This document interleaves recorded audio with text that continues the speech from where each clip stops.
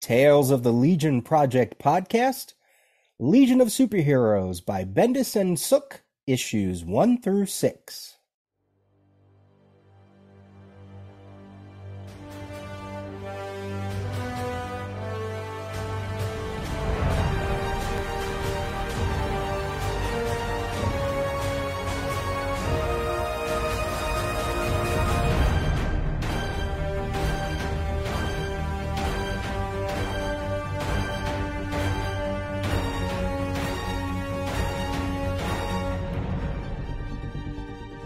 And welcome back to the Legion Project podcast. This is episode 9 of the Tales of the Legion Project podcast.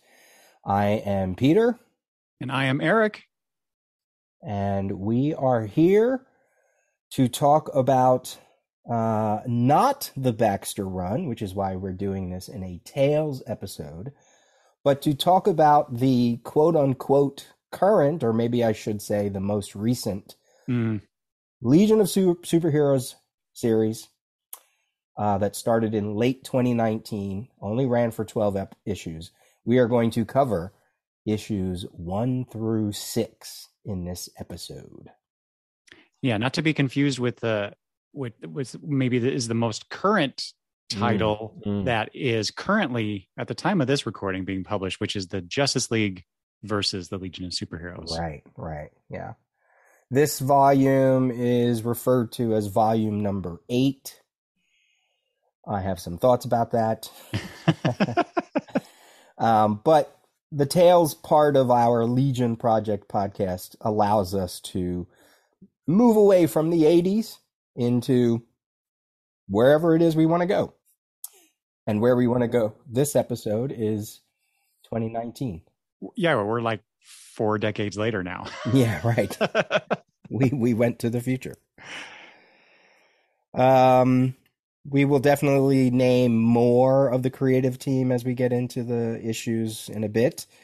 I don't want to just single out Bendis and Sook, obviously. Mm-hmm. Do we have to... we did cover issue 1 in a previous Tales podcast.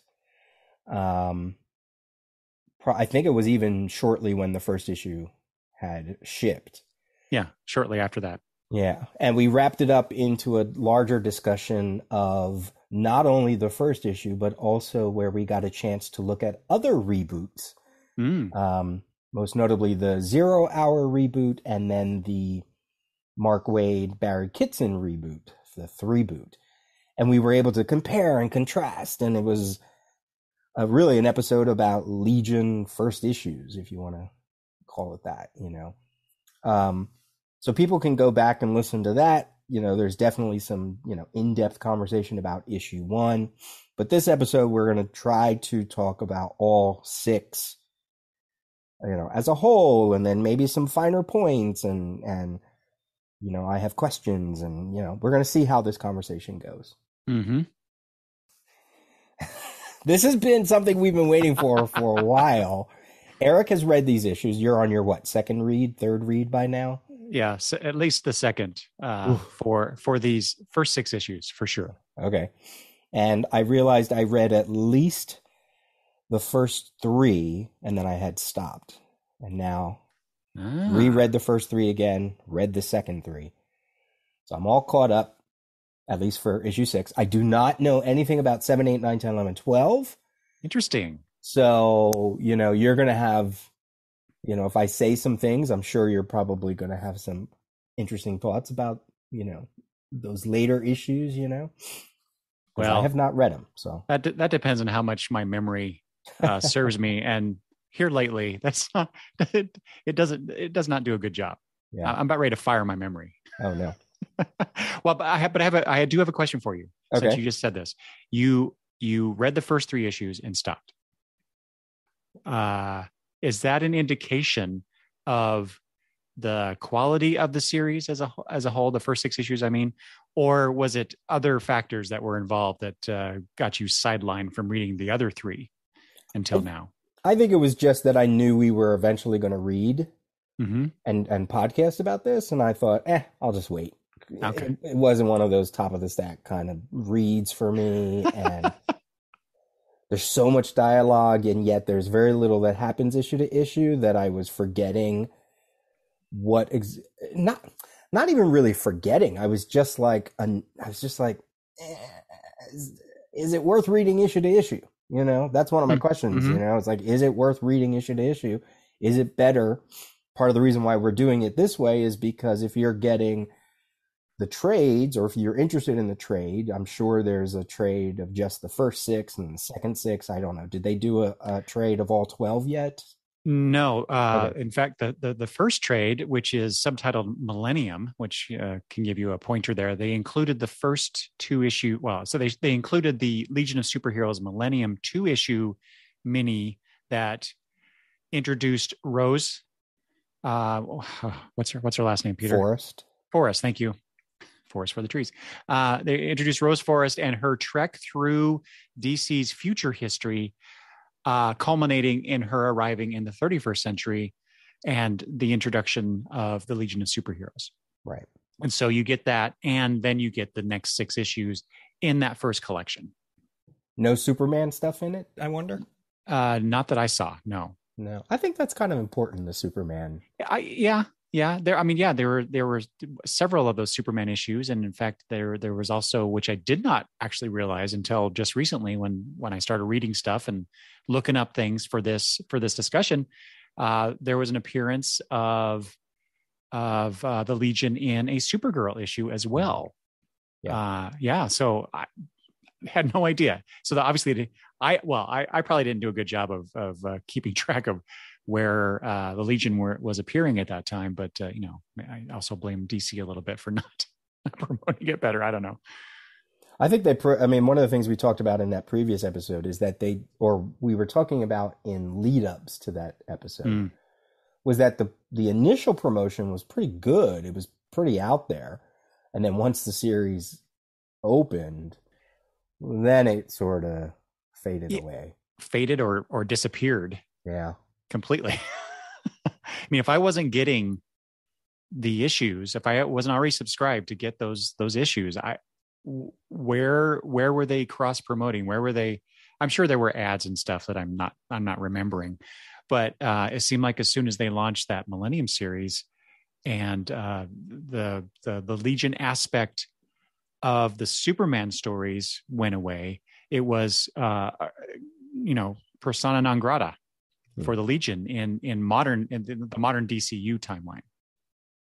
Okay, well, let's dig in. Let's get in. We have 6 issues to go through. We probably won't be as detailed as we are when we do our normal Legion Project podcast, where we only really have 1 issue to focus on. Mm-hmm. We have 6, so it should only take us 4 hours. We'll probably talk some large points and then hit smaller things here and there, but. Yeah. So let's start. What do you got for us? Am I doing summary for the series? Sure. Okay.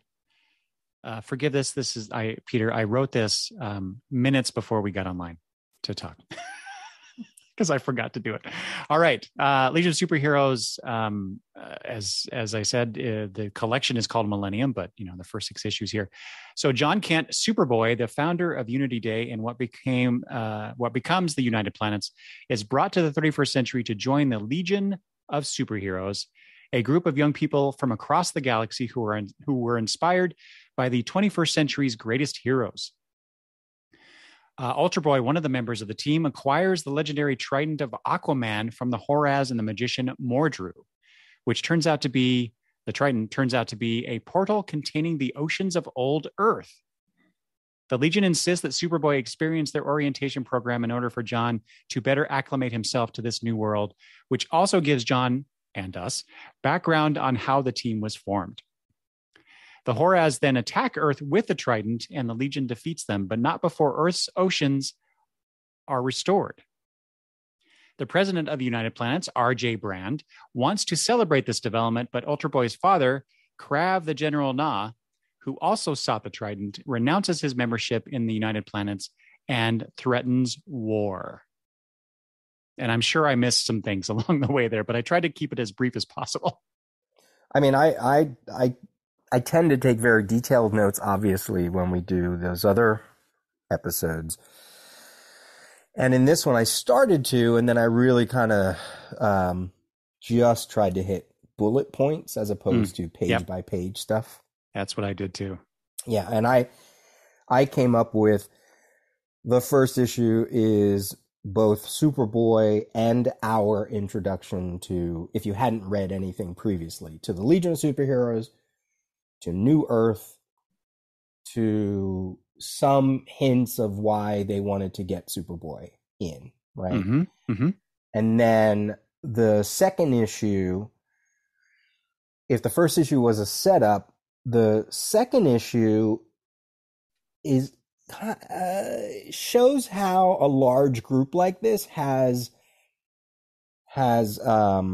trouble navigating what to do because it's so large, right? So the second issue is more about like, we have a situation. Okay, let's discuss, let's debate. They finally get to that, they make a decision of what to do while we still are being introduced to the team, because the second issue, really nothing really happened. The third issue is really the one what I was saying before about, okay, we have all these places we need to go to. We need to split up. Rimbor, talking to Mordru, Superboy goes and gets Damian, and everything goes bad. Like all three of those things go south because they're so brand new and they just don't know what to do, and they're young and they're overwhelmed. 4 and 5 are the origin of the Legion of Superheroes, more in issue 5 than issue 4, and it's acclimating Superboy to their origin, but also to new readers. And then number 6 is kind of like the culmination of certain threads throughout the first 5 issues. It's the action issue, quote unquote. Not only about the Trident, but some things about the president, etc.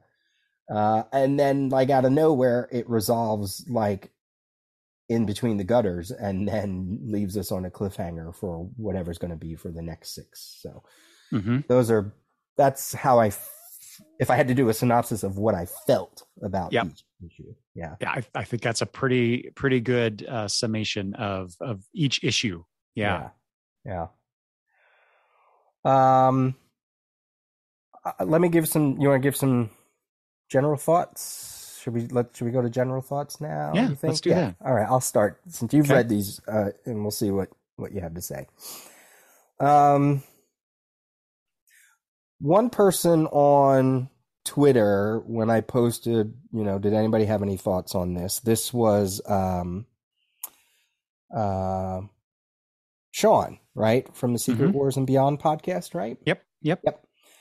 Wrote, I was so excited to have the Legion back. The art is great and there are fun moments, but ultimately the story feels really decompressed. It doesn't have real tension and fails to introduce most of the characters in a meaningful way. So that comment about decompressed is a word that we've been dealing with since Bendis took over Avengers way back in, 2000, whatever. Yeah. And it's like a bad word in comics, right? When something is decompressed, people are like, ugh, it's decompressed. They're writing for the trade. They stretch this story out. We make jokes when we read like a story in the 80s. We're like, oh, if this was written in the 2000s, instead of being 2 issues, it would be 8 issues. Yep. And most of the times, I don't like to use that word because I do think it's a shorthand for. Sometimes it's falsely labeled fake news. Sometimes it's not the word they're really looking for. However, I do agree with it this time around. Okay, but it's odd because it's not decompressed in its dialogue. No, right? You can't say it's decompressed in its dialogue. And it is a cast of thousands, so part of me is like, it has to play out like this. But when you look at the plot points of A to B to C, we got to A to B, and then we barely got out of that, right? Like it just there's very little that actually happens in a book where a lot of things happen and a lot of things don't happen. Yeah. So I also don't know how they could have done anything differently without Bendis going against his normal writing style. Right. Yep. So that made for a frustrating read because there's so much to read and yet there's so little that happens sometimes. I will say that the issue 5 origin story stuff, I kind of like that. And there are scenes and moments, like Sean said, there are scenes and moments that I do like. There are things that I really do like, but there's a lot that just kind of drifts away. It just falls away. Like the Robin thing.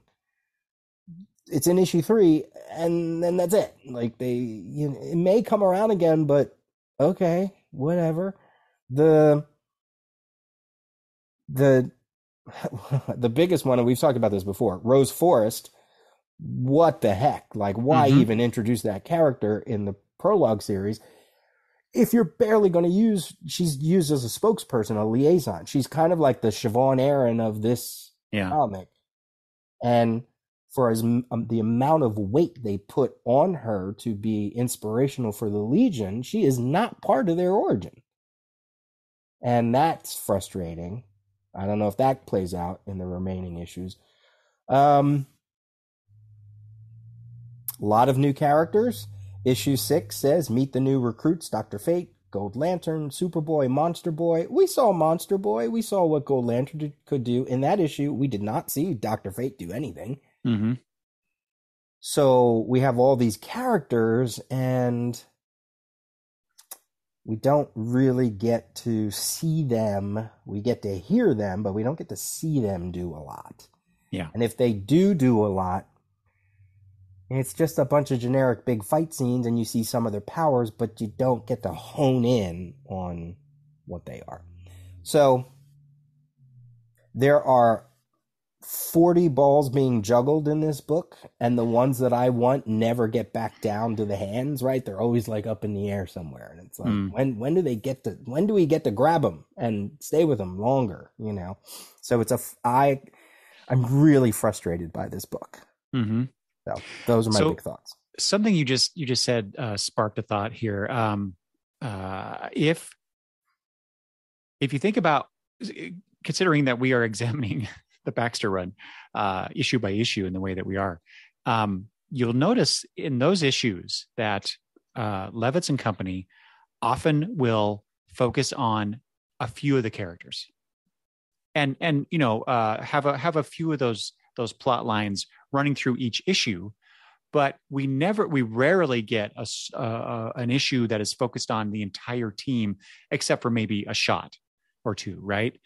And I from my recollection of reading even older issues of the Legion, that seemed to be the case for that too. I wonder if Bendis was trying to not only break that mold, but trying to figure out a way to do what I think Levitz and other writers and artists involved with the Legion have already proven works well, which is you can't have an entire issue with every character of the Legion, because we're talking 30 plus. I think I counted 34 Legionnaires. Wow. And then the supporting cast members involved in this, or secondary cast members in the series. That's way too many characters to focus a whole story on. Right.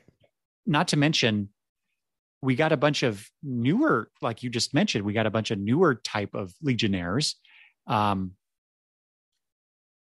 we have the more familiar ones too, but they're different. And how is this future different? How is this different from before? And so all those juggling, that's a great metaphor for this. I think Bendis was just trying to juggle way too many of those balls, and was not doing a good job of it. And who knows what else was going on behind the scenes.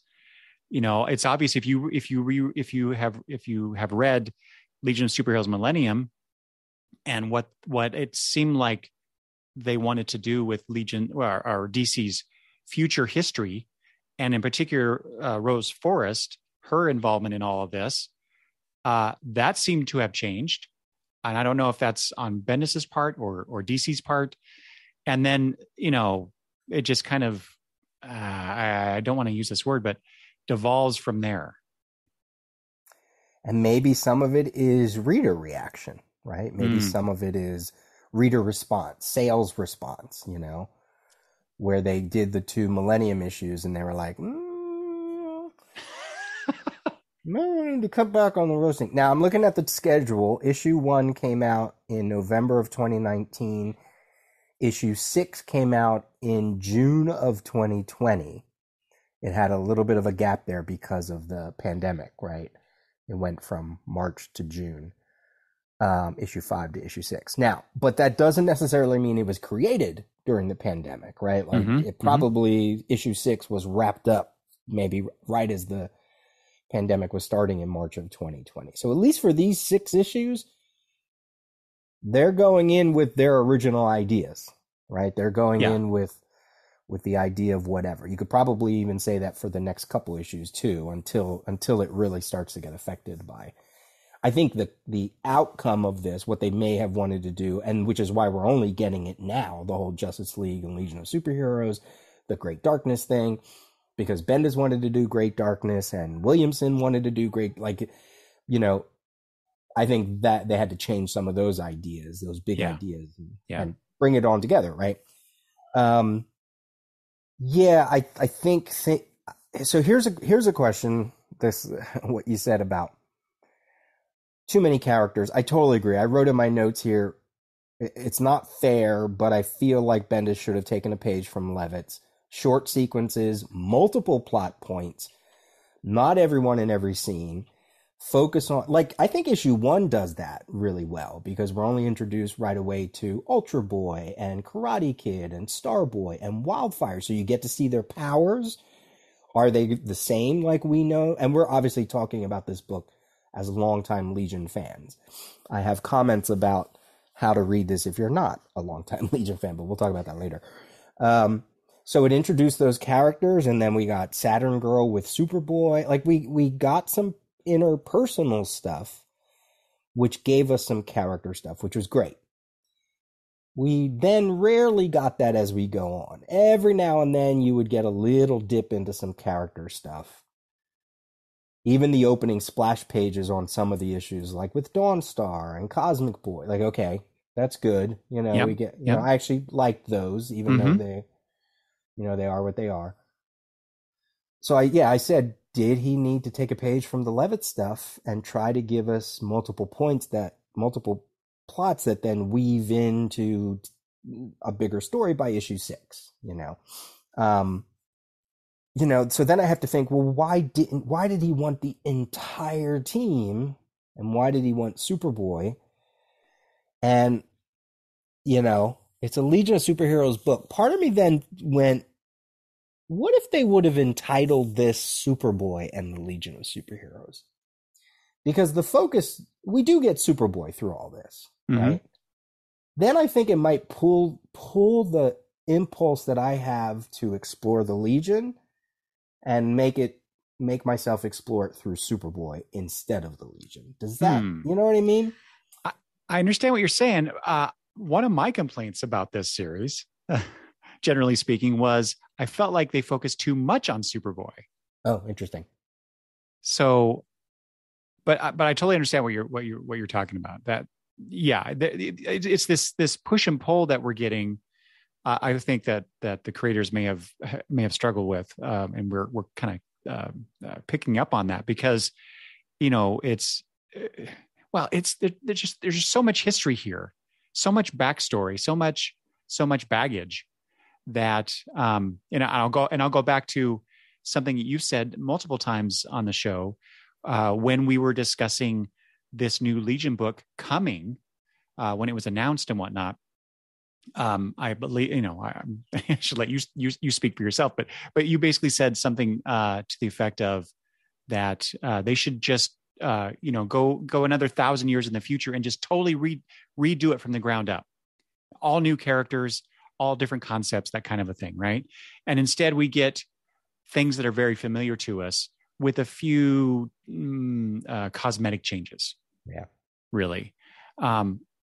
So it's there's just all this stuff, this baggage, like I said, that's playing into this, and and obviously we weren't as satisfied with it as perhaps DC Comics would like us to be, and compound that by everybody else, and who knows what the sales were, but there's just a lot to do here, and still try to have a touchstone with what came before. So I don't envy what Bendis and Sook were trying to accomplish in the way that they were trying to accomplish. I think but I think they were trying to do way too much of that.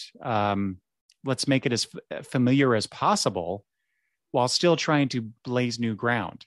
And there was just way too much of that kind of, dare I say, fan service.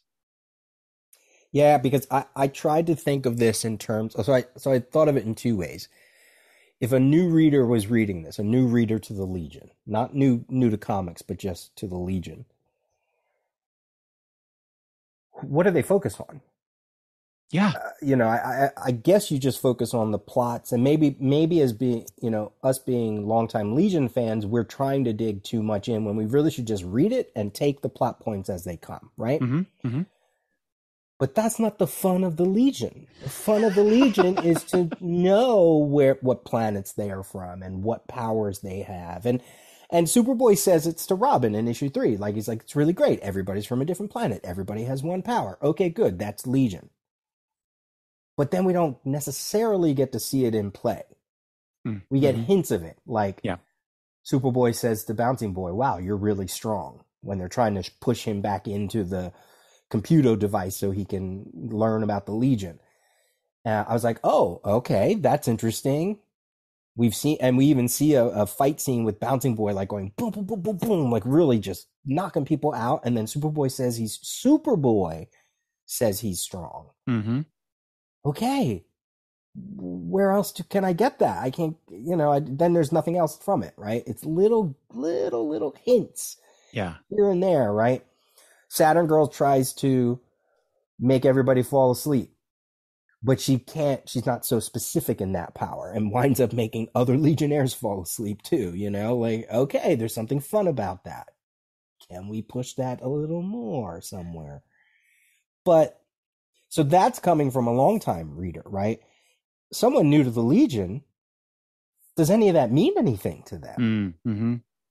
Yeah, I'm just going to push back on that by the idea of, well, this stuff has to unfold in a normal situation. And if you're introducing a new superhero team, you would unfold these ideas, these plot points, these character moments over time. And I think that's exactly what he's doing. That's how Bendis is approaching this. Little snippets here, little pieces there, and allowing Sook to drive the story a certain way through the visuals that he's created. Sure. But it goes back to what I was saying about that push and pull, right? There's just so much to it that you get lost. And I think that applies to both longtime readers like us and the new ones. What do you focus on? Like, I think you said that. Or who do you focus on? Yeah. Exactly. Besides Superboy, it's like, it's kind of like your description of Bouncing Boy in that one scene where he's pinging off everything, right? That's how I felt as a reader. Yeah. And I've been reading the Legion for, 35 something years. Yeah. Yeah. Like if we got it with Monster Boy, right? We got when they're doing the big evacuation in the issue 5 and 6 or issue 6. And he's turned into a big, it almost looked like a Mars Attacks kind of monster. Yes. And they're like, maybe you shouldn't pick something so scary while everybody's in a panic. And he's like, look, I don't get to choose what form I get to take in a situation like this. So you just need to, stop being so speciesist. Yeah. Okay. Okay, that's two panels, and in a Paul Levitz thing, we probably would have nodded. I don't want to compare. I'm sorry, but we probably would have got a little more conversation. So it's weird. That's why I go back to that whole thing. It's decompressed, and yet it's not, because that's not decompressed. That's like super compressed. So that's why I said, okay, maybe it should be called Superboy and Legion. Then I was like, should this effing book should have just been, it should have just been something else completely. It shouldn't have been Legion at all. Right? Like, I feel like in many ways, that's the hard thing about it being a Legion, longtime Legion reader and coming to this. It's like, just make it different. Just make it different. Don't make it Legion, because you're tickling me and it's not fair. So then I was like, and I guess we're still talking general thoughts here. Then I was like, maybe I'm being too hard, because I would love a comic book reader to reach, if someone is listening, I can't imagine they're listening to this if they don't already read Legion, but I would love to find a comic book reader that has never read any Legion ever, not to read this, to read the first 6 issue of the Baxter run. And I want to see if I don't want to, don't give them any kind of like, I'm not giving you any instructions. I'm not going to, just read it, come back, and then I'll ask you questions.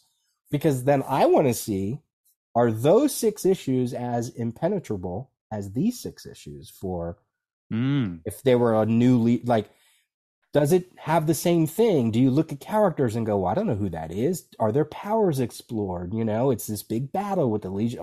It's a lot of characters, right?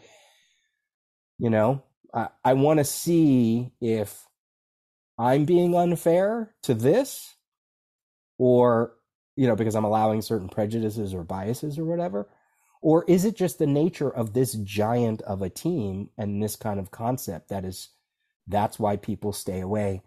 But then part of me goes, why are there so many X-Men fans? Because there are 1,000 X-Men fans and 1,000 X-Men books. Right. And nobody, not many people reading X-Men started with Jack Kirby and Stan Lee, X-Men number 1.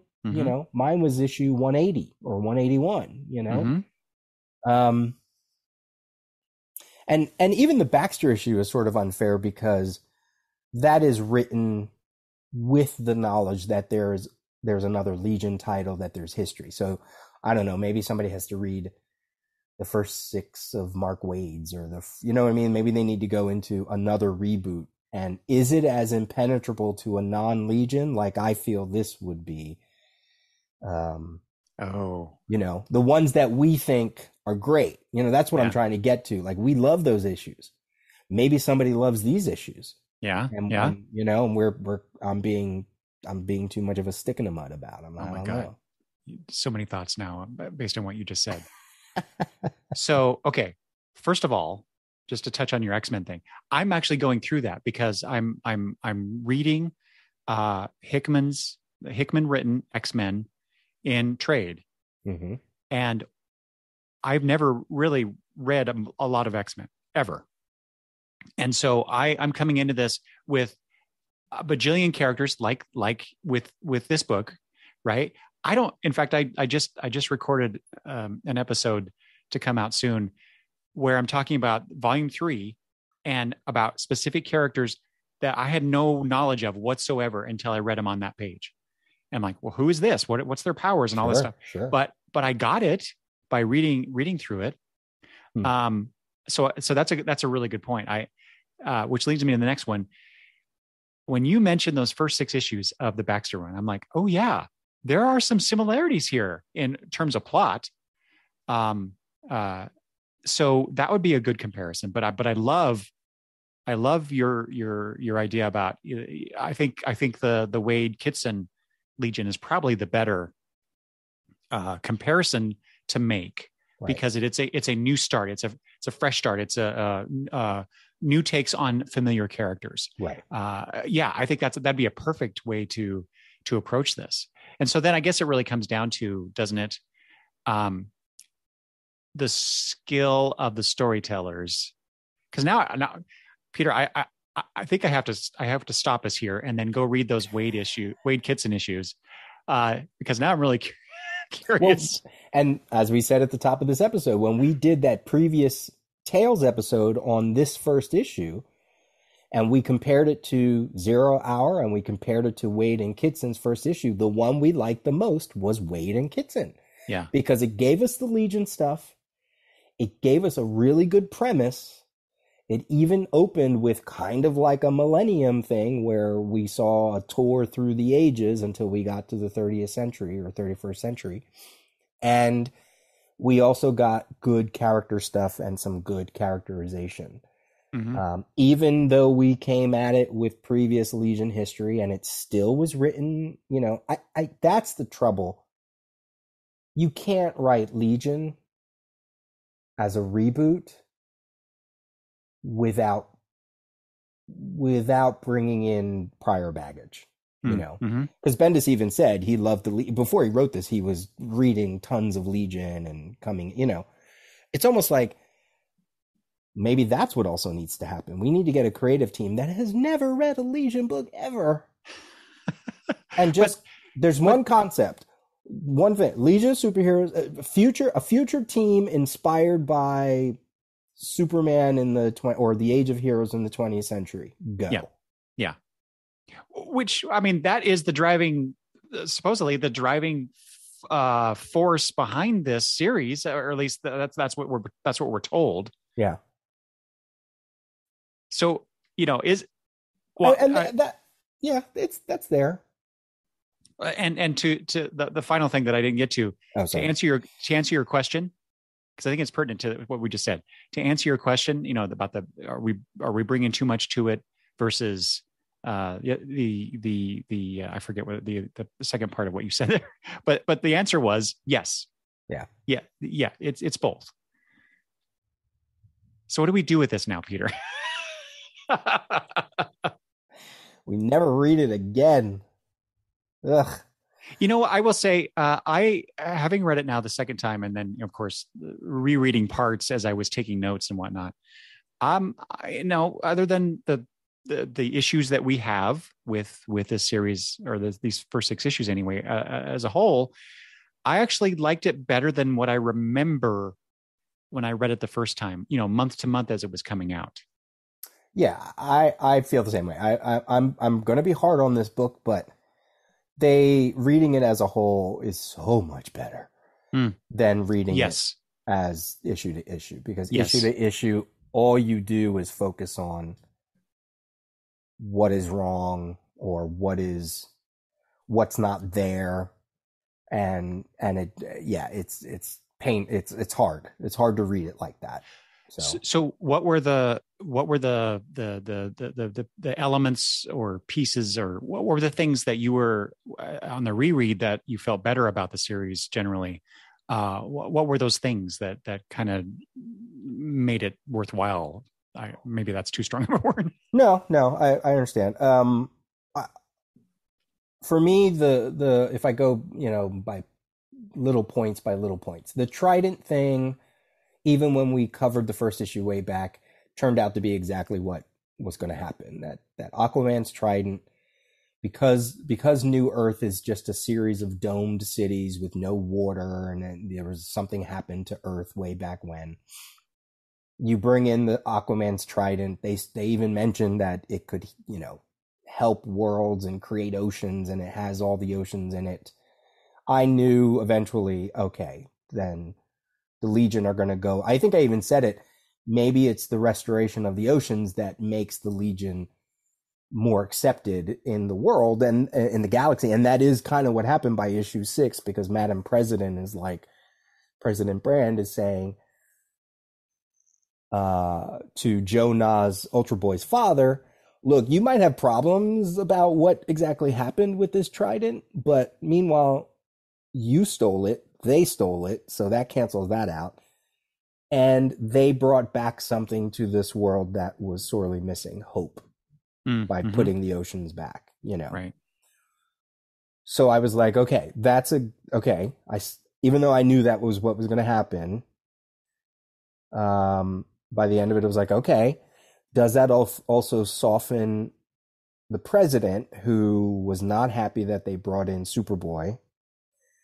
Even though, because this is where those juggling balls get a little weird. Even though in the origin it was her idea to create the Legion in the first place, just like in other continuity, her name is Brand, just like in other continuity. She's just an alien or different gender, if that's even what they are. I don't know. But somewhere along the line, something happened. And we still don't know what that something happened is. We were supposed to get that in that orientation, and Superboy just never got to that point. So she was not happy with the Legion throughout these issues. But because they restored the oceans, now things, okay. But I'm like, but then are we going to get where the strife came from? Yeah. Or is that going to be another one of those points that Bendis just lets go? And that's going to frustrate me. Mm-hmm. The biggest thing that I really liked, and this might be an answer to everything that we've been talking about. It is in issue number 5.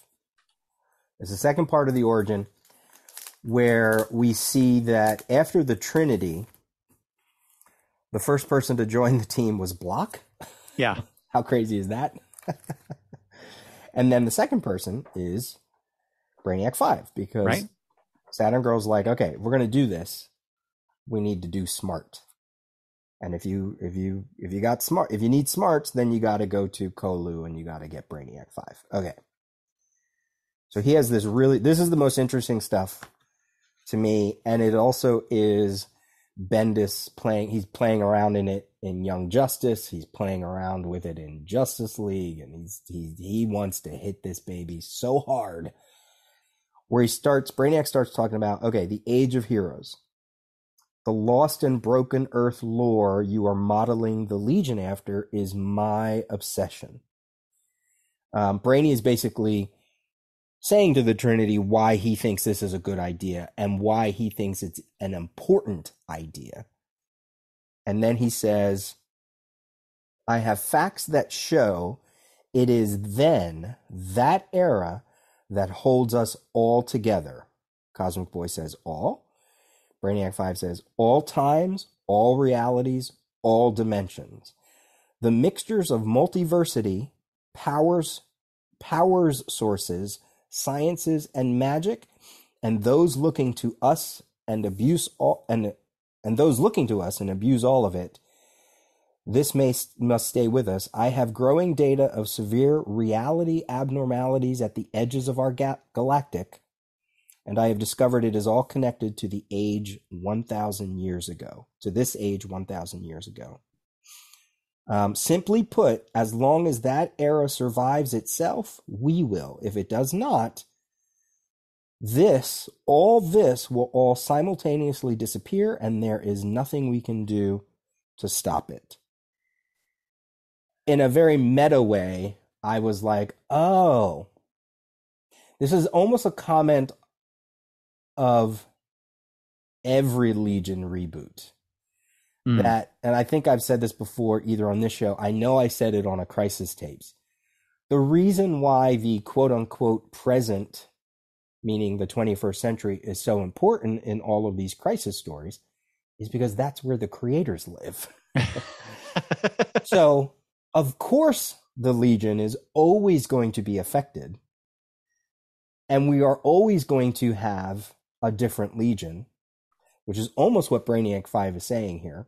Mm-hmm. It's because whatever happens back then, that Earth is the most important part of all time. Whether it's the 20th century, like the original Crisis, or the 21st century, like Final Crisis and whatever we're getting now, because there was also a comment about in issue 1 about New Earth, and someone says, they talk about the destruction of New Earth, and they said, what happened to Earth is so upsetting. A lot of lessons have been learned. Chameleon Boy says, if you take a wider perspective, we like to think that the Earth, after all those trials and tribulations and revamps and reboots, that Earth survived, right?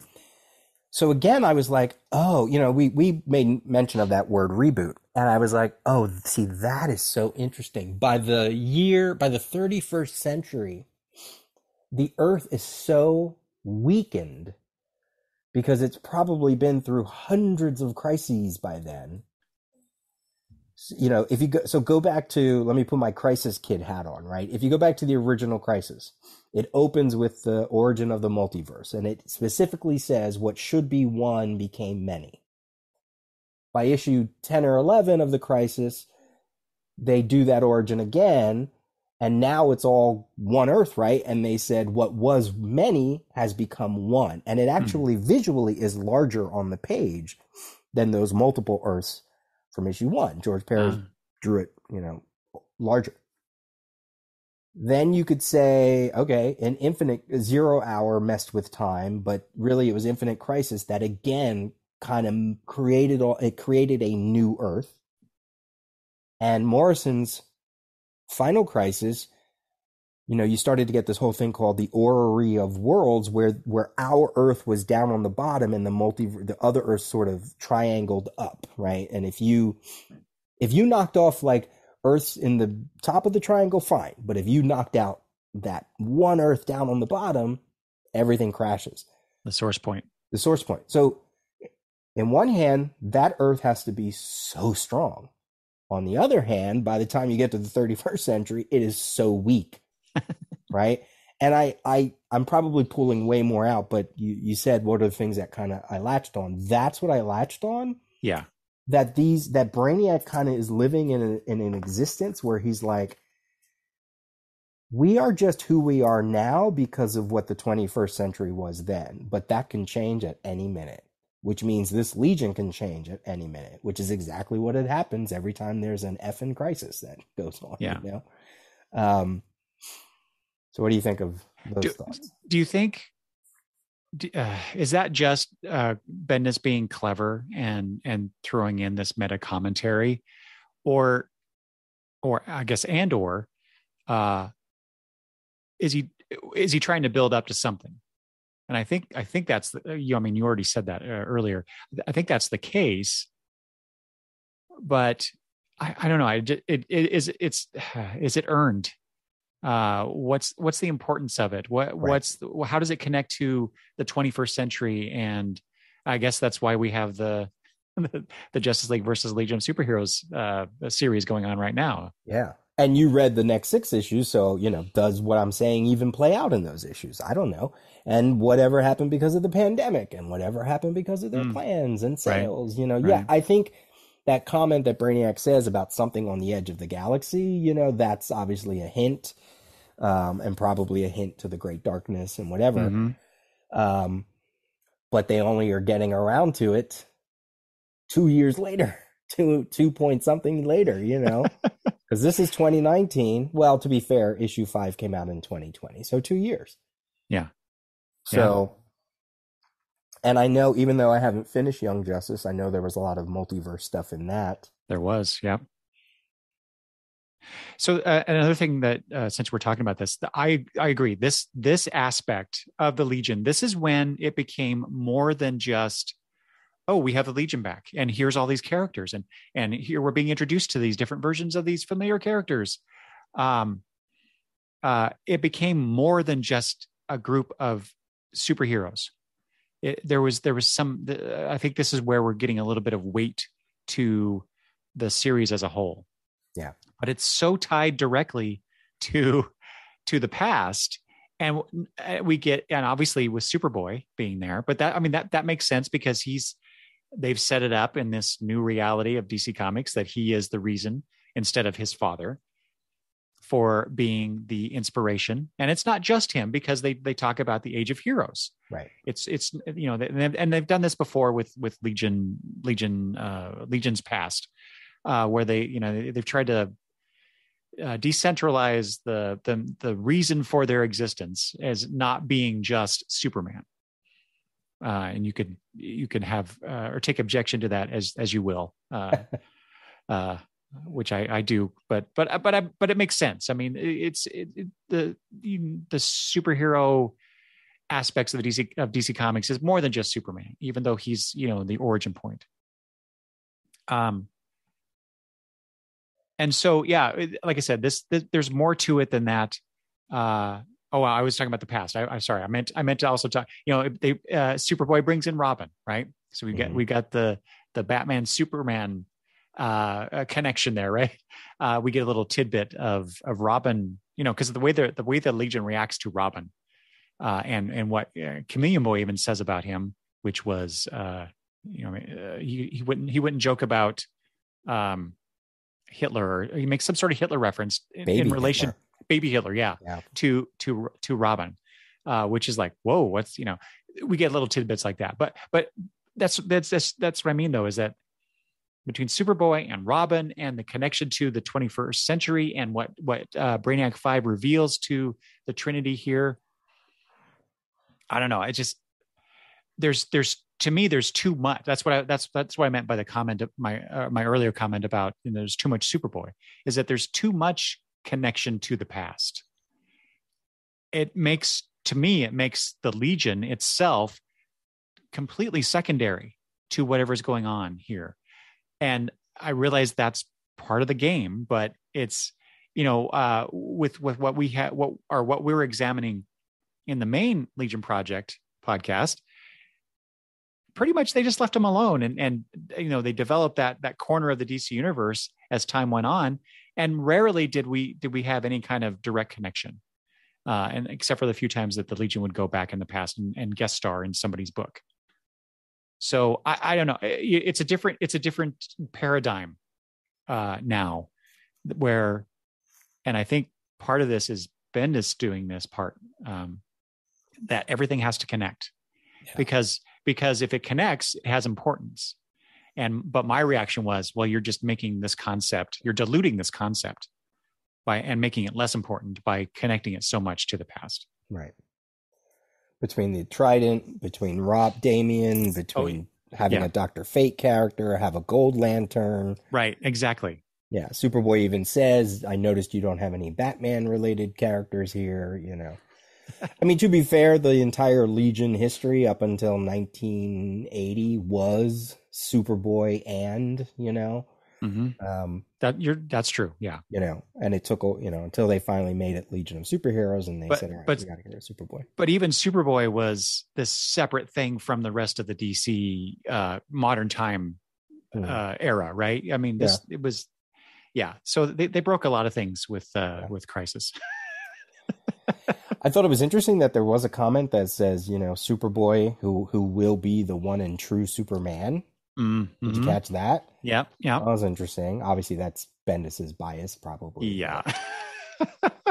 Are we going to ever see that, Peter? That's the question. I mean, he does have his own title now, Sure. And, they're certainly pushing something, whether that sticks or not. And I guess really the point is, they went back in time to Unity Day because it was John Kent's idea in the Superman issues, which is why I think those issues are important.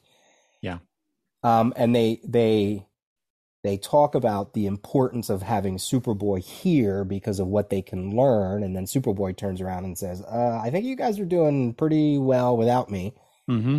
Maybe they should have gone back to when he actually had some experience, not just dumb luck that he came up with Unity Day.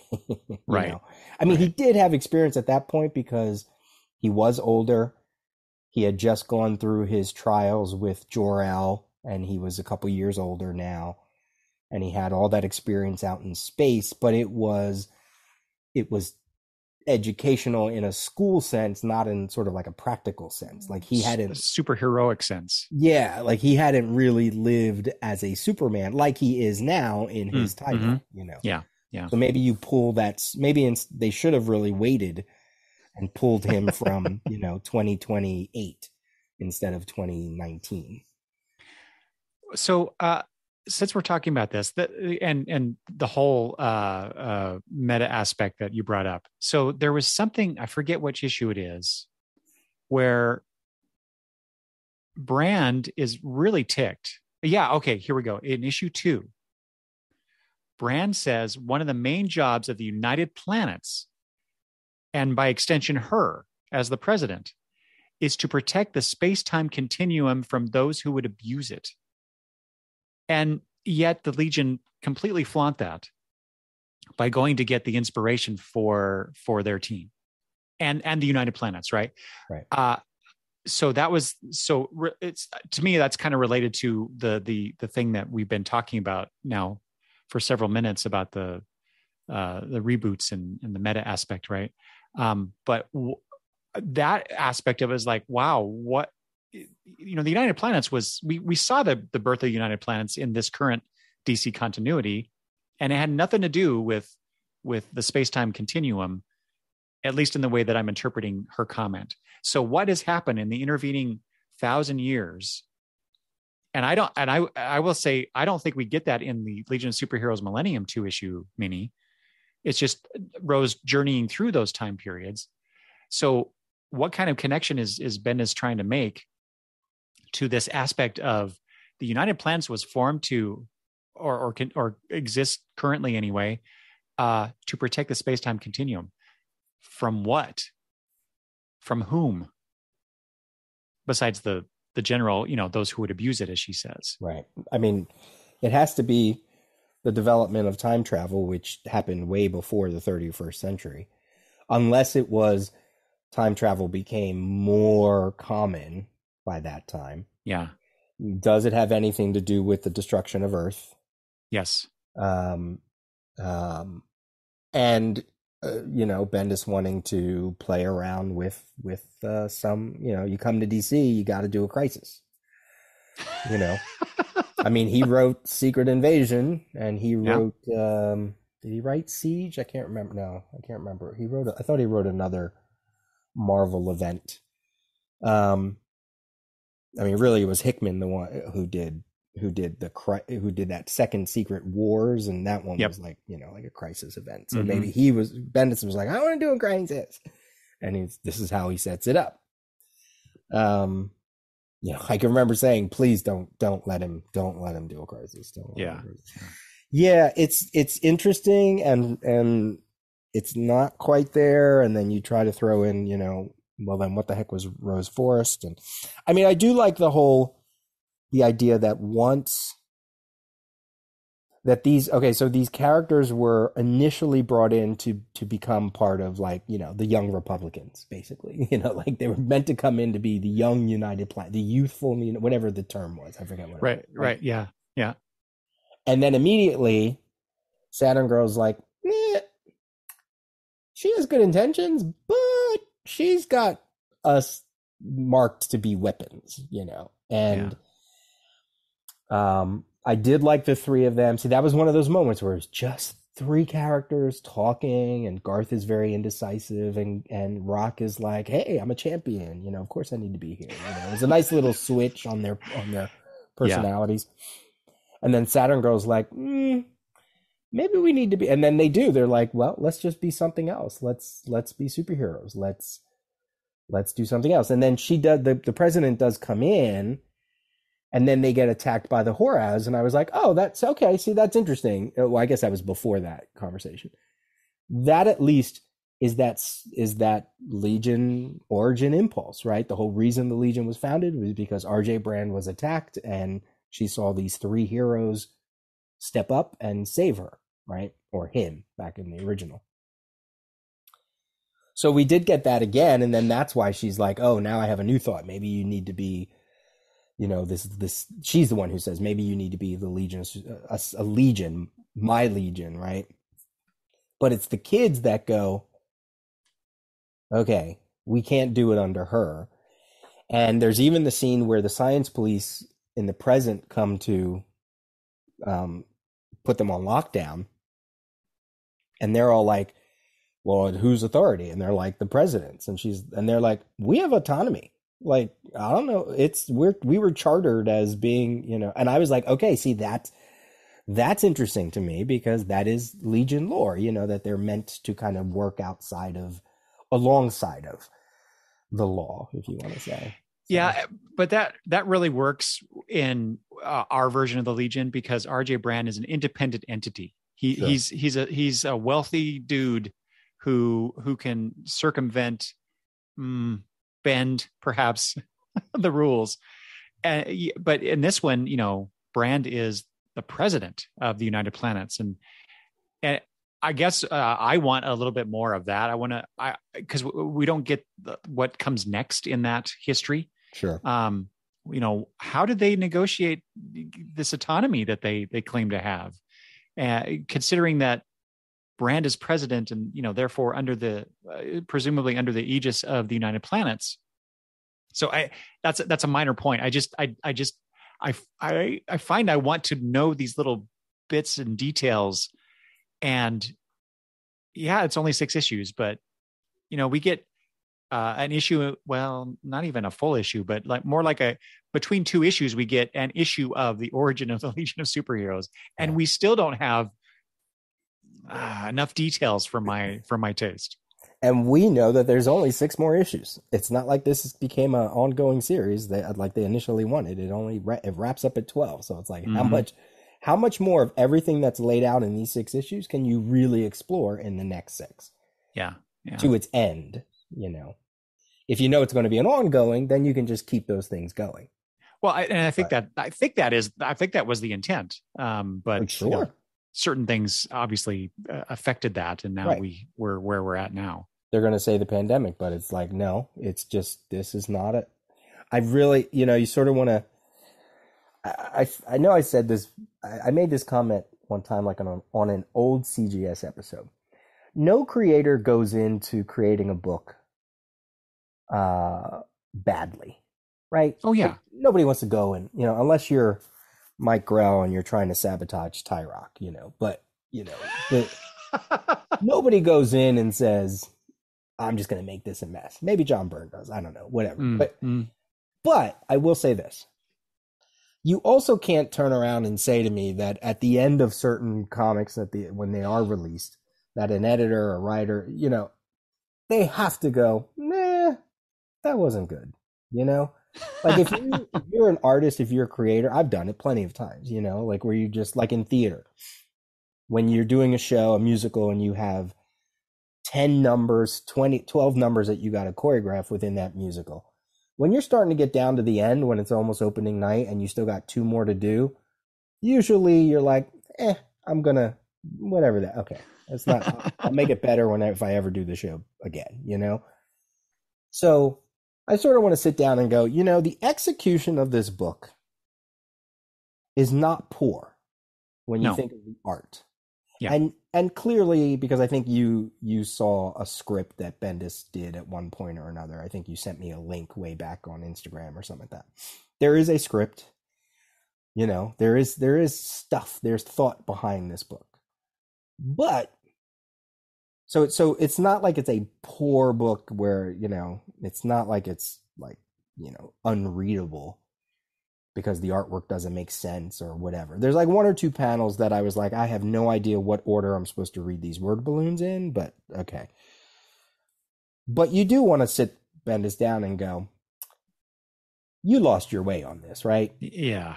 Come on. Like, be honest. Like, don't.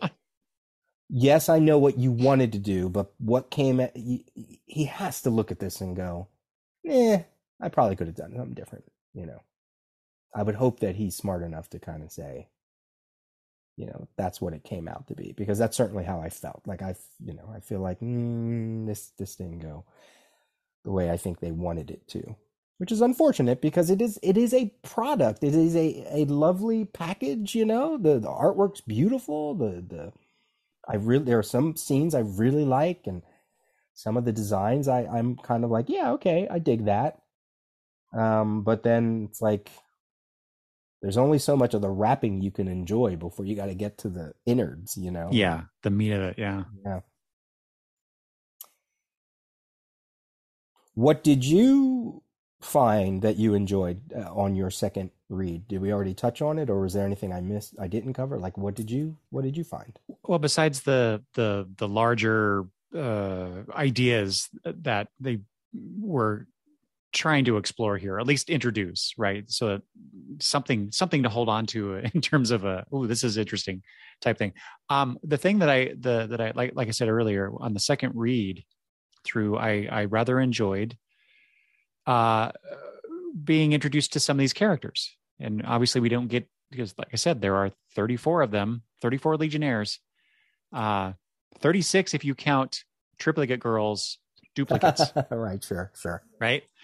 And speaking of, the reason I say that specifically is that was one of the characters that I quite enjoyed seeing. And it seemed like through the 6 issues, and I'm definitely going to be looking at this at the next 6, that character probably has more lines in the script than other characters, which leads me to believe that she was becoming a favorite of either Bendis or Sook or both.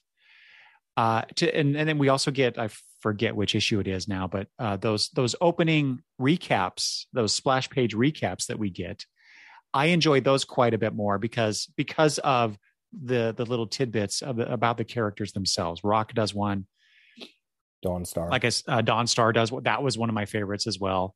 And then Triplicate Girl also did one, or had one. And so it was that kind of stuff where it's like, oh, that's really cool. And we get Saturn Girl.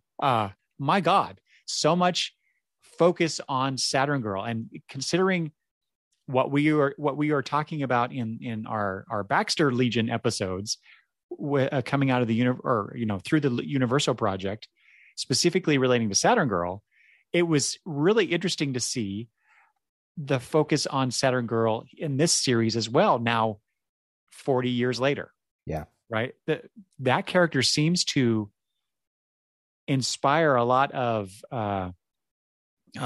focus on these creators over time. And I just find that fascinating. And she's the one I think that has existed in probably the purest form of a Saturn Girl than any of the other characters. Because I think in that first issue where she's time traveling with Superboy, and she says she's trying to talk about the Legion, and he's like, "Wow, you're really formal." And she goes, "Yeah, I am."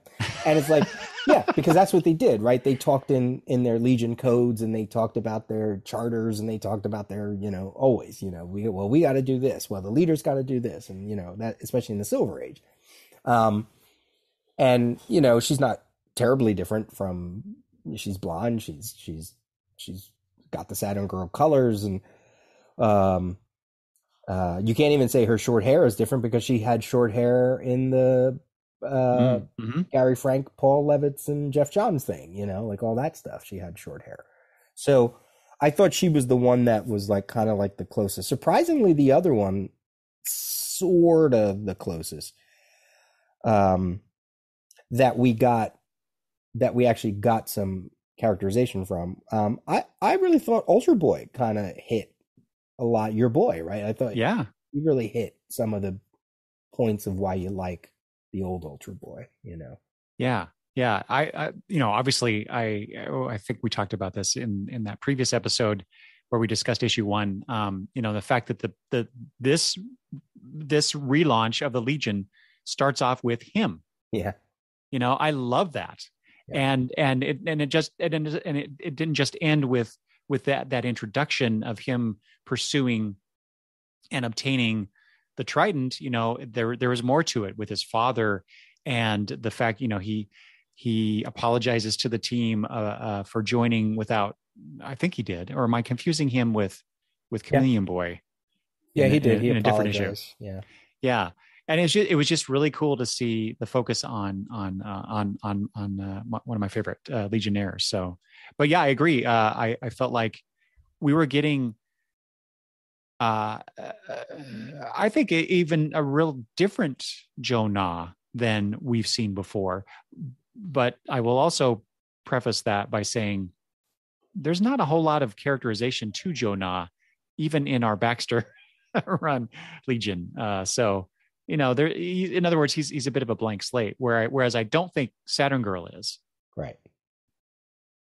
And I think that's okay. I think we even talked about, like, it's nice to have some of the Legionnaires that, they're not a hothead, they're not an introvert, they're not an extrovert, they're like Ultra Boy's like, I'm a Legionnaire. Yay. Yeah. I have a cute girlfriend. Yay. You know, what more do I got awesome powers. Yay. You know, and like, that's okay. Yeah.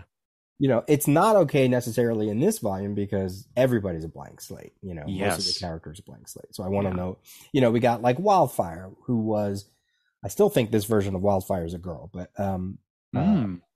we got Wildfire being Wildfire, right? You know, but yet not being Wildfire, like apologizing for throwing their Wildfire on Mordru because then Mordru turned it around into a magic thing, and they're like, "Oops, sorry." And cracking jokes. Yeah, you know, like going, I think we probably broke a whole bunch of laws, but you know, he's like, I haven't read it yet. You know, I haven't read the charter yet, so I don't know. Who else did we get? Oh, what did you think of, like, say for instance, Shadowlass and Cosmic Boy being an item? Yeah, and the rest of the team going, what? A pair? Do they refer to as a pairing? And everybody's like, we didn't get the memo, essentially, right? Yeah, that was interesting. Right. But she is, you know, this is, you know, we've been complaining, criticizing some of how Bendis approaches things here in terms of characterization, but in just a few words, you know, we get the idea she is a strong person in this interaction. She is definitely the stronger of the two in this relationship, because Cosmic Boy is just like, that poor guy is just way over his head, not just in terms of the relationship with this new relationship with Shadowlass, but being the Legion leader as well. Yeah, which kind of makes sense. It's like a counterpoint to him being the champion of that sport on Braille, but then he comes here and he's like, he thinks he's gonna be the champion, but it's like, oh, it's a little much. I also like, though, when they point out that they're paired. Monel was like, oh, this is news to me. Yeah. Right? And I was like, oh, see, when you're a longtime Legion fan, you're exactly. Like, I get it. Exactly. And it was... Go ahead.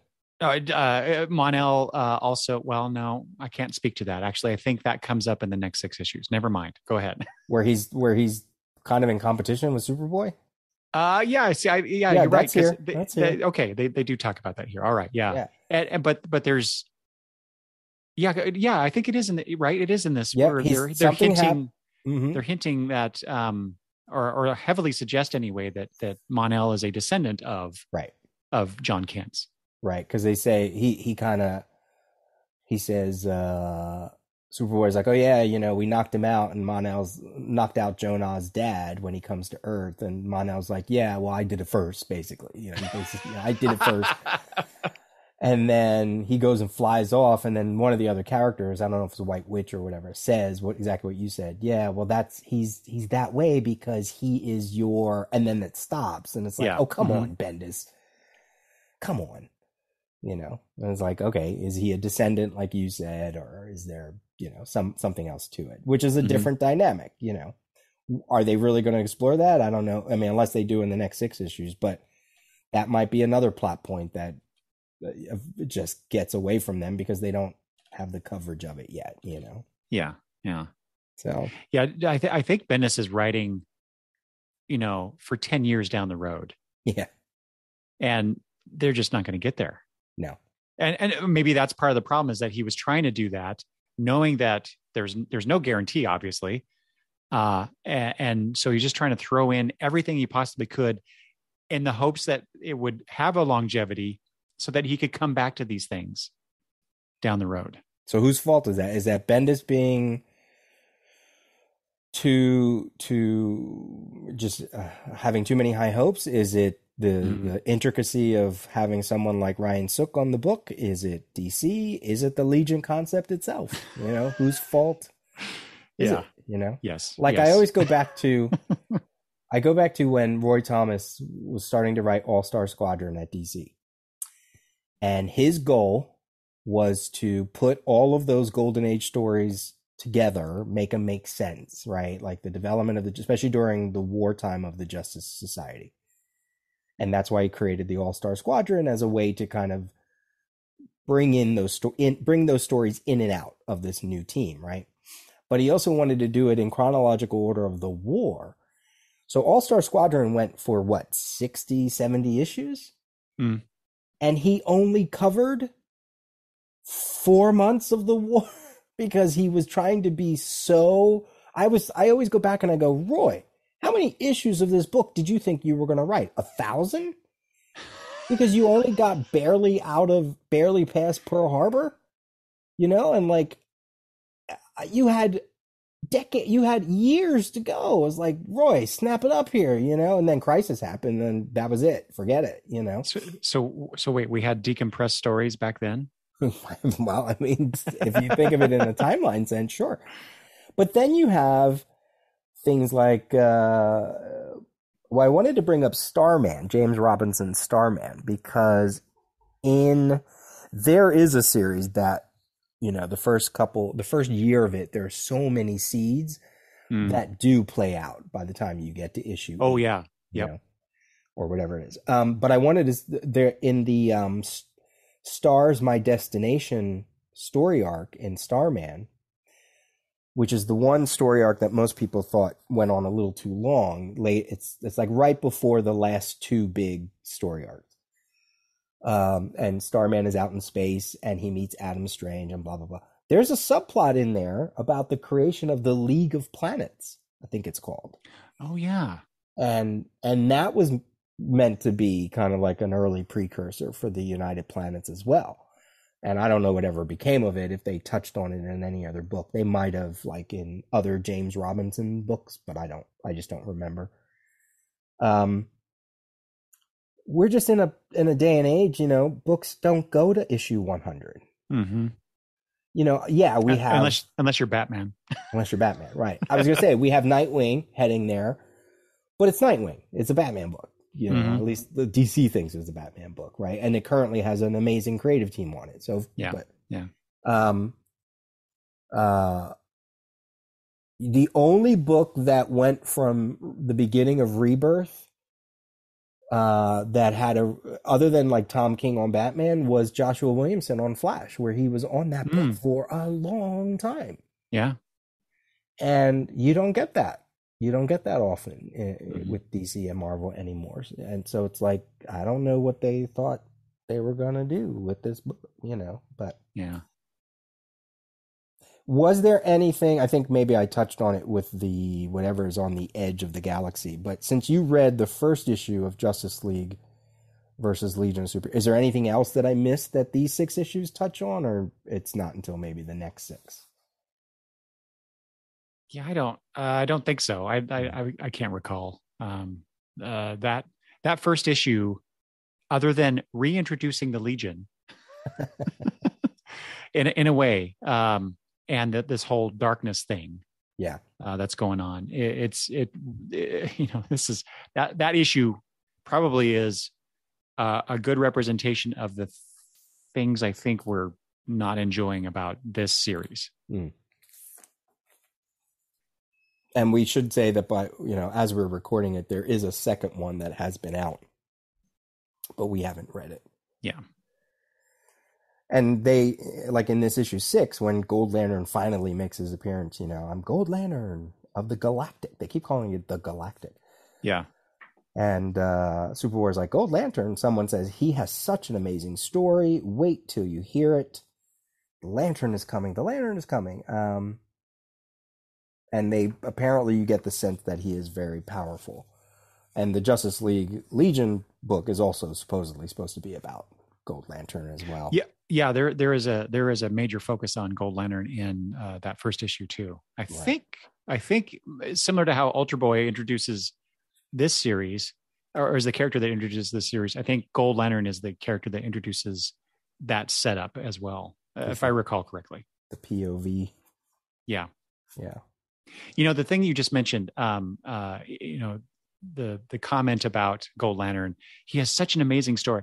That's one of the things I actually liked on the reread as well, was this enthusiasm that the Legionnaires have.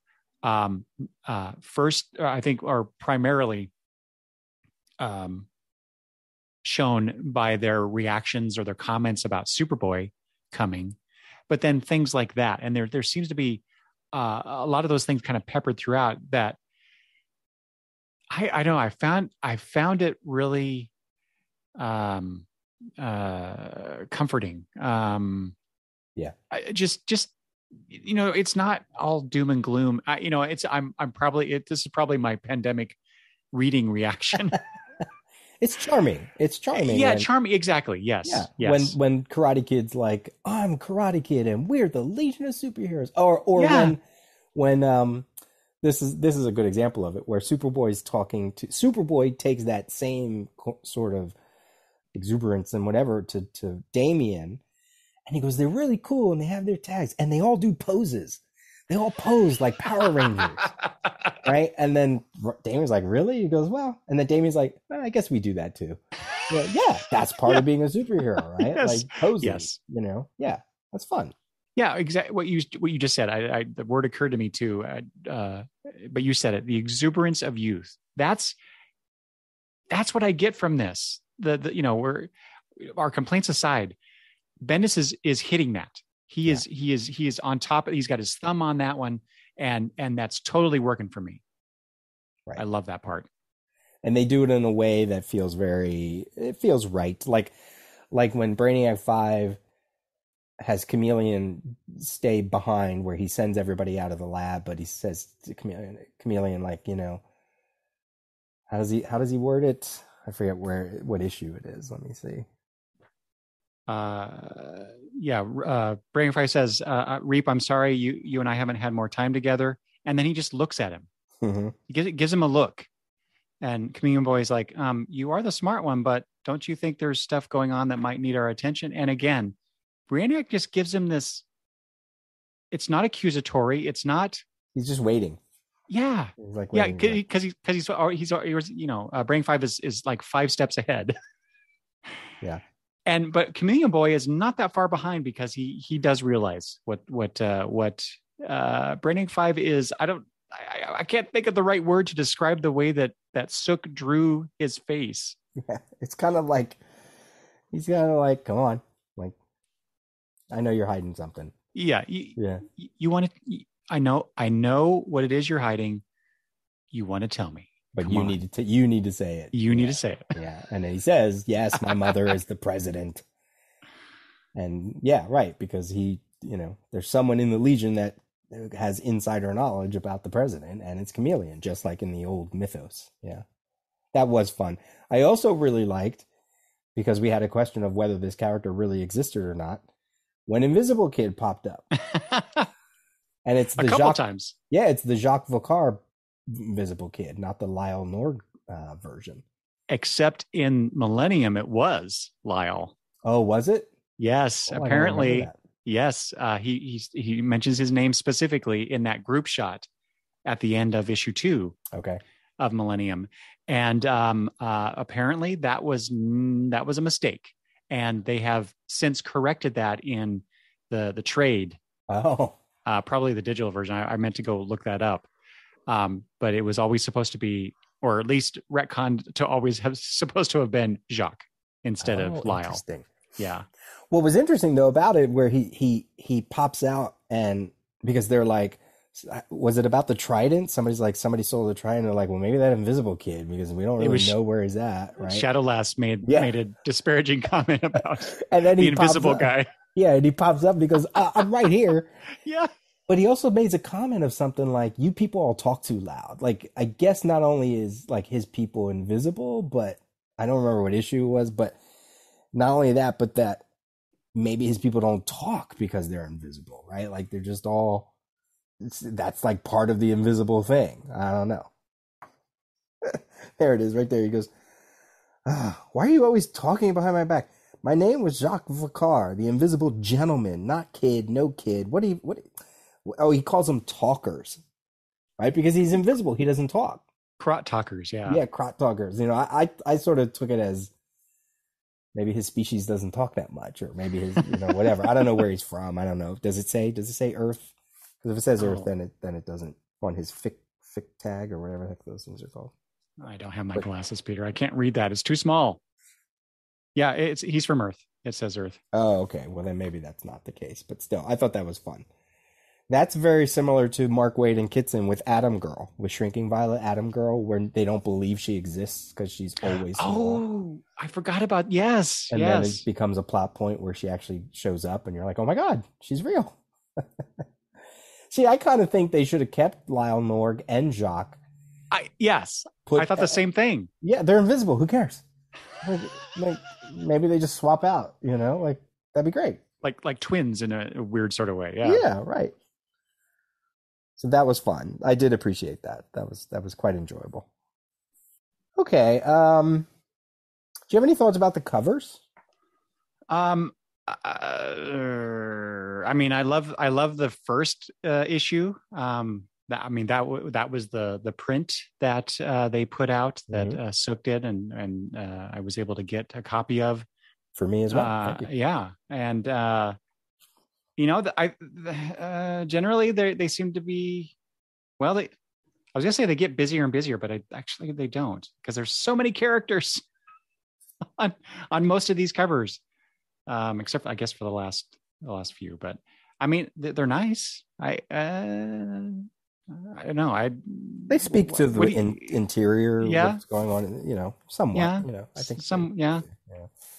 And I also, I have a problem with the way that Sook draws eyes, because there's a lot of characters that have the same exact shape and expression in their eyes. So on the covers, especially. So maybe it's because it's future. Remember, there's Superboy says to Damian, it smells different. Light bounces off of things differently, right? Yeah, that could be. Maybe their vision.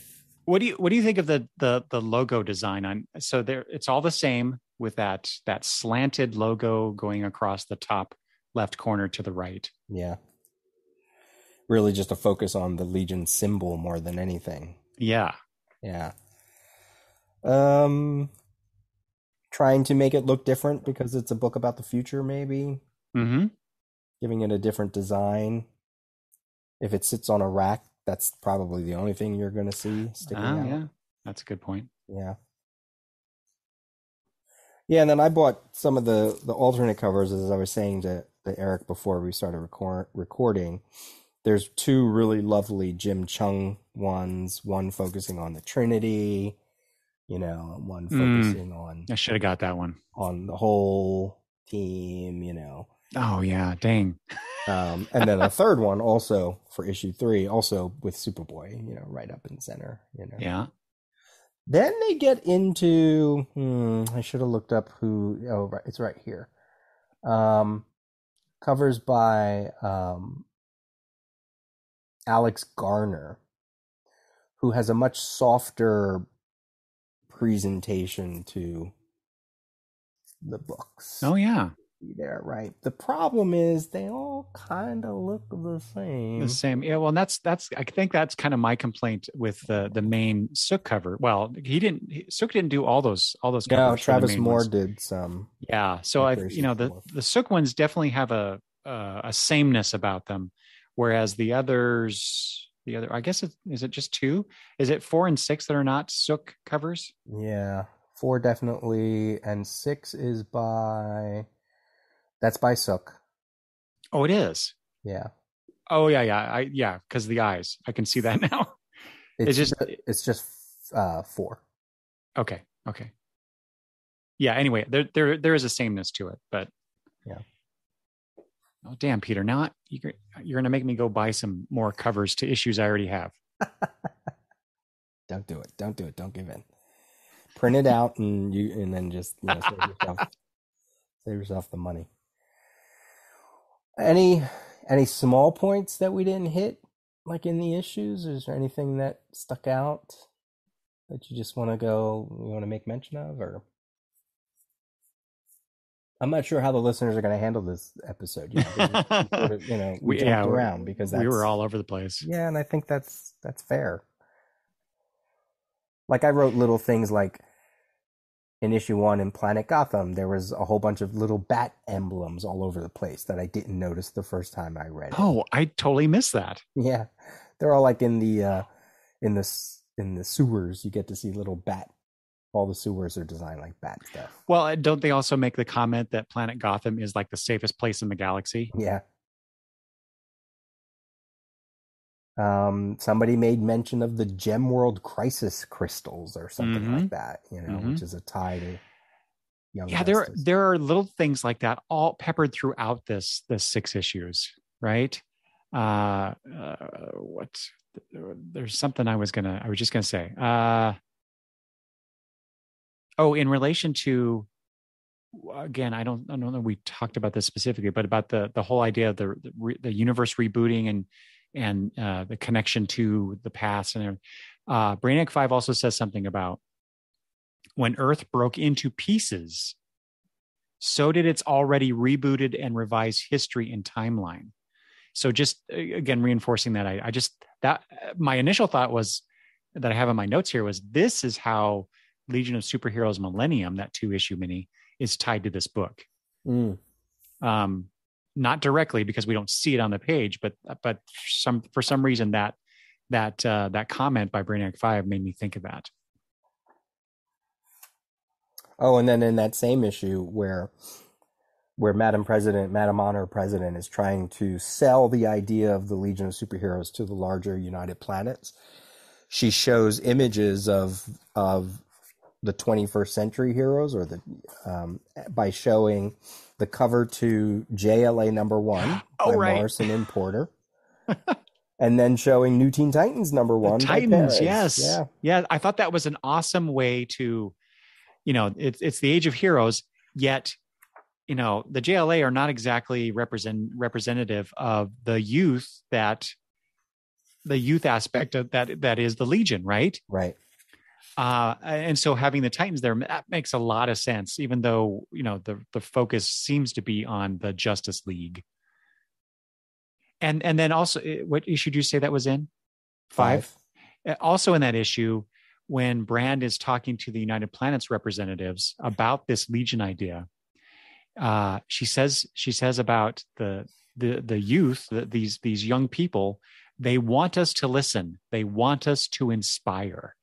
And I thought, my God, that seems to me to be what the youth of today are, how they're feeling about the quote unquote leadership that they have, messing with their lives. They at least that's I see that. Maybe I'm just projecting, because I want our leadership to listen and to inspire, not just screw up everything as they have been. Boy, issue 5 really is probably the most important issue outside of issue 1. Here's another brainy quote. Time is not a straight line, it is a concept. Reality is not stuff, it is a concept. We live in multiple dimensions, and concepts simultaneously and always have. Just enjoy your space. In other words, just enjoy what you have, what Legion book you have now. Because he even goes on to say, all you need to know is if Superman fails in his world, we disappear in ours. Reality disappears. That's again, which is true, right? All the way back. We're about ready to get to that with the Byrne Superman, right? When they got rid of pre-crisis Superman, it affected the Legion of Superheroes, right? And that's always the case. Always the case. So the other thing, another, I guess, criticism is that, the Legionnaires talk about how important it is that Superboy is there with them then. But I don't get a sense of what that is supposed to be. Why is he important? Beyond just being the founder of the United Planets, or at least the inspiration for it, right? Right. It seems to be more than that. And in fact, whatever issue it is that Triplicate Girl opens up with, no, I'm sorry, it's the Dawn Star issue. That we have a plan. What is that plan? What are we building up to besides this crisis type stuff that we've been talking about? Well, I mean, I think, again, to go back to issue 5, right before what I read, Brainiac says, when he's talking about that they need to, the Legion needs to bring United Planets founder John Kent here to be part of it. He is the one to teach us everything we need to know to inspire a proper new age of heroes. We need to have him experience the future and all we have built, and we need to prepare him for his coming role as the one true Superman. He needs our perspective and we need his. So it's almost okay. Right? Like they're saying we bring him here because he is all of those things, but we bring him here so we can send him back with everything that we have so that he then can become the one true Superman. So isn't that just self-serving? Because is this future not if Superman is tied to reality? You got to make sure he's, because if this one true Superman doesn't learn, then their world ceases to exist. So right. Yeah, it's self-preservation. but is this the future that is needed or deserves to be in existence? Because based on what we've seen, while it appears that this 31st century is a pretty good place to live in, at least if you're in the United Planets, perhaps, its leader has ulterior motives. At least Saturn Girl perceives them that way. So, and there's obviously, we see some strife between the Legion and the bureaucracy, the president. So, is this? Are they worthy of this future? I don't know. It's just a stray thought that came to mind when you brought that up. So, well, DC wants to do a Legion animated series, so it has to be worthy. Well, that I was going to ask you about that too, because it seems like, they brought Bendis in. He took over Superman. He launched these other things, including Legion of Superheroes. It doesn't appear like it's landed as they wanted it to, and yet they're keeping it around here with the new miniseries. And is it because of that? Because of that potential? Yeah. We don't even know if it's been greenlit yet. Animated series, but they've also shown up in Young Justice, right? Like just here and there. I thought I saw an image of Phantom Girl that looks very similar to this one. Oh, I don't recall that. Yeah. And if they are working on a Legion cartoon, Bendis just said they wanted to. If they are, animation takes a long time, so they're like, okay, well, we got to stick with these Ryan Sook designs because that's what's yes, up. Exactly. Yeah. Mm-hmm. Yeah. Mm-hmm. Unfortunately, and well, so like I said, it didn't maybe land like we want, right? Yeah. They're not gonna reboot it so quickly. I mean, we as readers we're gonna chafe against that too. So there's no they can't make us happy. No. No matter what they do. Now it's I'm sure I'm sure by the time this episode we release this, there's Brian and I have done another CGS episode, and we go into this whole conversation of this is a lot of what happens in our nostalgia media or in our big franchises. Star Trek wants to mine the few years that they have yet to mine somewhere before TOS, but now with Discovery, somewhere between Enterprise and TOS, they want to explore that, right? Mm-hmm. Star Wars wants to now mine everything between, the end of the original trilogy and the beginning of not the original, the episodes 1 through 3 and 4, 5, between 3 and 4, right? Mm-hmm. Like they just, everything's got to be Skywalker, Tatooine, Skywalker, Force, Yoda. And it's like, can we move on? Can we just move on? No. Star Trek Next Generation did it. Can we just move on? I mean, they did. Sure, they did. 100 years in the future. I mean, come on.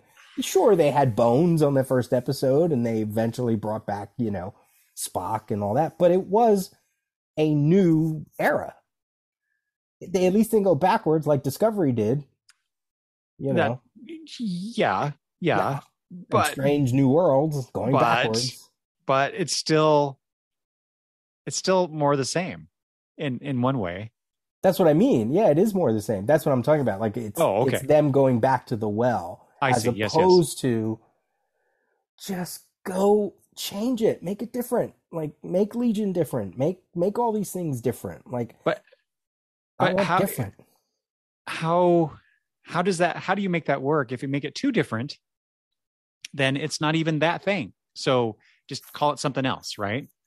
You know, is this Legion? I mean, just because we got Saturn Girl, Lightning Lad, and Cosmic Boy, and they saved Brand, you know, like, and they're inspired by this. But is it Legion? When more than half of the Legion fans are like, no, I don't want to read it.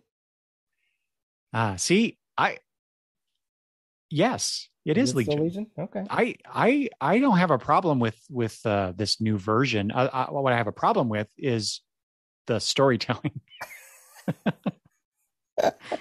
But the concepts are there. Is it all there? Okay. And well, I don't know if it's all there, but you know, there's enough there. There's enough there to make me interested. And I you know, just like any other rebooted Legion, you know, it has its own personality and callbacks and direction different from what came before. And I think that's okay. All of that's okay, as long as the storytelling is strong. You know, if Bendis would have given us a stronger person to make that trip from the 21st century to the 31st century, not Rose, but someone else, this book really would have been interesting if it was told from their perspective and not from the Legionnaires' perspective. Like they were looking at the Legionnaires and you know, and maybe Superboy is part of it, you know. Maybe she brings Superboy into it somehow, and they have to learn and investigate. Yeah, maybe that was the hubris of Bendis, was that he was like, okay, we're doing this, and Rose is that character, and I could just see DC editorial going, yeah, we don't want to do that. Right. It's not enough. She's not enough. She's not recognizable. She's not what you're trying to make her out to be, even though they put out 2 issues really focusing on her before the launch of this book. It's a weird. I would love to know the conversations that were had in the development of this particular story and series.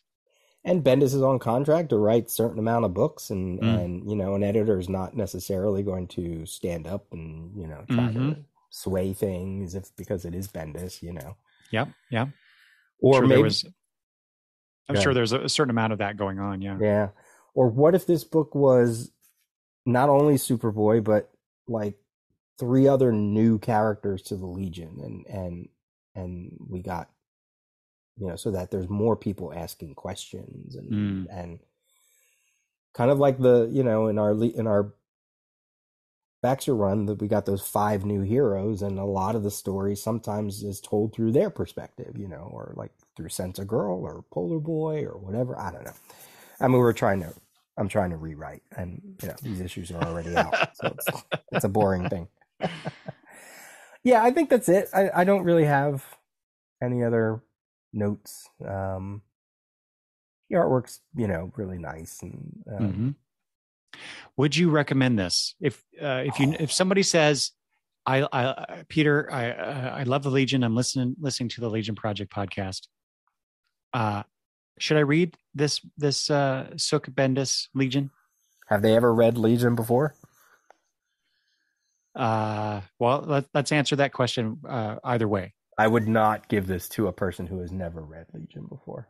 Okay. I would not give this to a person who has read Legion and maybe disappeared from the Legion. Of like, should I read that? I'd be like, no. Really? Go read the Wade and Kitson stuff. I'd agree with that for sure. Yeah. Yes. Yeah. I'd even go read the Archie stuff before I'd read this. Really? Yes. Wow.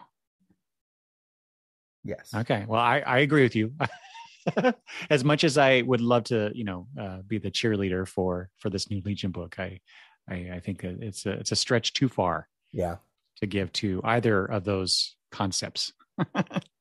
I even think this is probably, like, if we had to rank all the reboots and all the major or the major creative team shifts, right? Like if you think Paul Levitz and Giffen, the Beer Bombs and Giffen, Abnett and Lanning with Olivier Coipel, Barrett, Wade and Kitson, Johns and Frank. I bet you'd even say Johns and Frank were, read them before that. Like this is at the bottom. Wow. It just is. And again, it's not because it's terrible. I just feel like it's a little too hard to read for this concept. The thing about the X-Men thing that you talked about with Hickman, the reason why it works is, as you mentioned, Hickman is good about using characters for specific things. Yes. But also, there are multiple X-Men titles. That's kind of defeating my point. But the X universe does get spread out. Like you can go, I'm going to read this. This is the only book you can read the Legion in at the time. Yeah. So it's like throwing somebody into the deep end of an ocean. Like, good luck. No pun intended there. Yeah, right. So where would you? Oh no. Yeah. No. I would want to help them, to get into it, because I want to support this book, these characters, these concepts that I love so much. But yeah, I would reach towards something else first. Yeah. If it was, especially if it was a new person. Ooh, that's a not a good endorsement to end on. No. So, okay. So let's try to turn that around to a more positive thing. Despite our, we criticize out of love, not because we hate this thing. Perhaps the next 6 issues will turn us around. We have 6 to go. Right. Exactly. Speaking of that, so Eric and we are going to do another Tales episode after this episode. We have something in the works that I don't want to talk about just yet, that we're leading towards. The reason why we're doing a Tales, and we're going to do another one. We have a couple of things the next Tales might be. We're not sure just yet. Eric and I will talk about it. I don't know. We hadn't planned on jumping to the next 6 issues right away because of schedules and some other things, but who knows? Maybe we need to, because we're like, we need to get this over with. Yeah, right. To get over, or to maybe make it, so we'll see. Well, Eric and I will talk about that, off mic. Maybe we need to, redeem this episode. I don't know. For whatever reason. But just know, this is Tales number 9. We're going to do Tales number 10. That'll be the next episode. Before we get back to the Baxter run. And when we get back to the Baxter run, maybe by then we'll talk about what our plans are, why we're doing, why we're jumping back and forth. But whatever we decide for the next Tales, we'll definitely announce it on Twitter so that if people want to respond or whatever, they can, depending on what it is. You'll want to pay attention to that. So, okay. Anything else? I think we've kicked this dog enough. That was a horrible. Peter, cut that out. No, I'm going to leave it in. We should say, too, as Eric mentioned, there are trades. So if you want to read this, it's also on the DCU app. So there's a way to read it without, if you've already paid for the app, you can, the whole entire run is on the app, which is nice. So you can go check it out for yourself. And let us know if you're like someone who hasn't read this, if you're a Legion fan and you haven't read it, and you let us know if you have different opinions. Especially if you have a different opinion. I would love to hear that. The different opinion is what I'm trying to say. Right. Which I already said. Just a contrary approach or viewpoint. That's what I was trying to get at. Yeah. Because I I feel bad now, Peter, by how much we've criticized this series so far. We say all the time, if we don't like something, we're not going to like it. We're not going to, and it's not even like we could convince each other that we liked these ones. You know, we often are we are just honest about our opinions. That's something. Just you know, it's one thing if we get into an issue, like if you don't like an issue or I don't like an issue, and then we start talking about it, we're like, oh, okay, now I like it a little more. And there are parts of it, to be fair, that issue, now that after we talked about it, I do think issue 5 is a very important issue, and I may want to read it again in light of all the other stuff going on in DC. But I don't think we convinced each other that these 6 issues are super, super amazing. And maybe the hope is now that we know what these foundational issues are, when we go and we've recorded an episode, when we read the next 6 and you've already read them before, okay, let's see what happens. You know, we have something to compare to now. So I think that's fair. I think it's totally fair. Nobody wants to listen to, I can't listen to podcasts that are constantly positive all the time. Yeah. You know? So, okay. All right. So you can send us comments, peter@thedailyrios.com or longboxreview@gmail.com. And as I mentioned, watch our Twitter. Once this episode drops, we will then, by the time this drops, we will have an idea of what we're doing for the next Tales, and we will let you know. And we hope you join us for that episode. Yes, please. All right. Eric, have a good one. You too. Bye. Bye.